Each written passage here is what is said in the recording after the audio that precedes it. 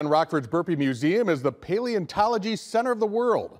The 26th annual Paleofest not only attracts local historians, but people fly in from California, Texas, even New York to listen to 17 speakers from around the world talk about everything from the smallest pollen grains to the largest dinosaurs.